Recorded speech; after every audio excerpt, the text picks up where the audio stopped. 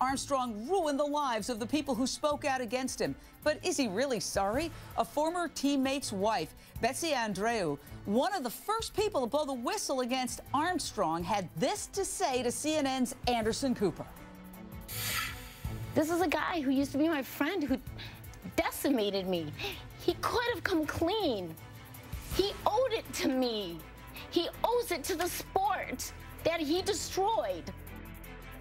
Lance told Oprah he recently talked to Betsy and he wouldn't reveal what was said except for this gem.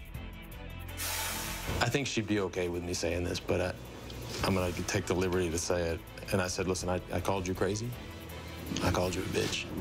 I called you all these things, but I never called you fat.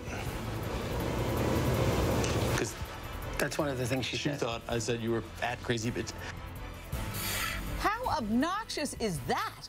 What do these comments tell us about Lance Armstrong and his mentality now? A man who apparently did everything to win, even if it meant destroying the lives of anybody who got in his way.